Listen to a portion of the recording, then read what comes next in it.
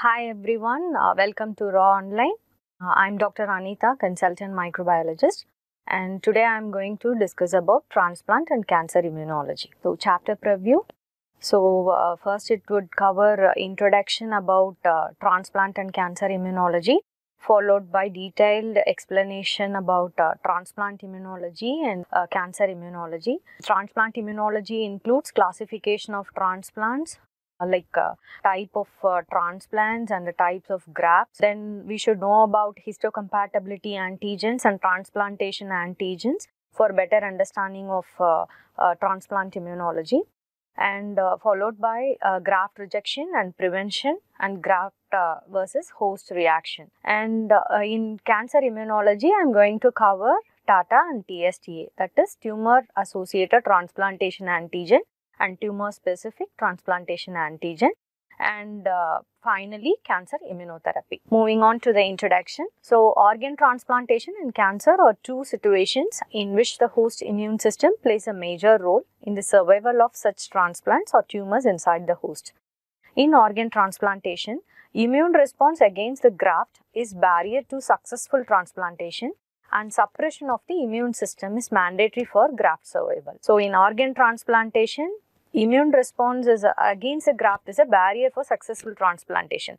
Hence, it is necessary to suppress the immune system for graft survival. Whereas in cancer, the situation is reverse. Like immunosuppressed individuals will not be able to mount an immune response, so it gives rise to the birth of many tumors. Thereby, that's why it's very important to enhance the immunity. So this is the main principle behind treatment of cancers. So coming to transplant immunology, transplantation refers to the transfer of a graft or transplant, that is cells, tissues or organs from one side to another. So individual from whom the transplant is taken is referred to as the donor, whereas individual to whom it is transplanted is called recipient. So we should know of these two terms, who is donor and who is recipient. Donor is an individual from whom the transplant is taken, whereas the individual in whom the organ is transplanted, those people are called recipient. So coming to the classification of transplants. So transplants are classified in various ways. First, based on organ or tissue transplanted. So based on the organ or tissue transplanted, the examples include kidney graft, heart graft and skin graft, etc. Next comes based on the anatomical site of the graft. So based on the anatomical site of the graft, it is classified into two types, that is orthotopic graft and heterotopic graft. Orthotopic graft are nothing but when the tissue or organ grafts are transplanted to their anatomically normal sites in the recipient. Example as in skin graft.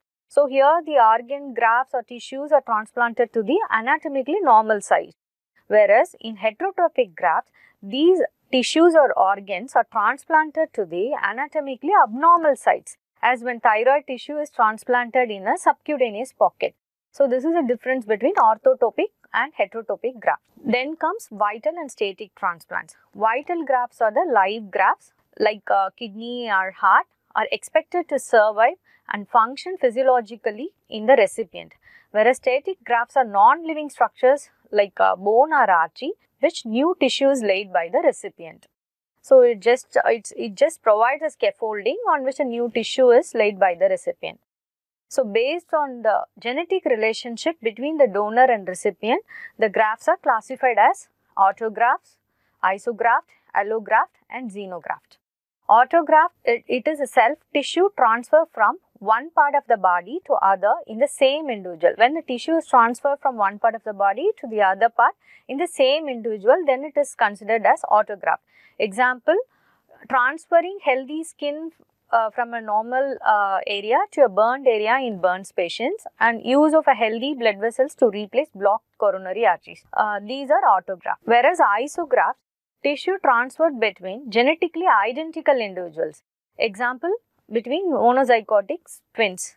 Allograft, here the tissue is transferred between genetically non-identical members of the same species. So, between non-identical members but both belongs to the same species. Example, kidney transplant or heart transplant. Whereas in xenograft, the transfer of tissue takes place between different species. That is the graft of a baboon heart into a man. So, in humans, allograft are the most commonly used graft in transplant centers.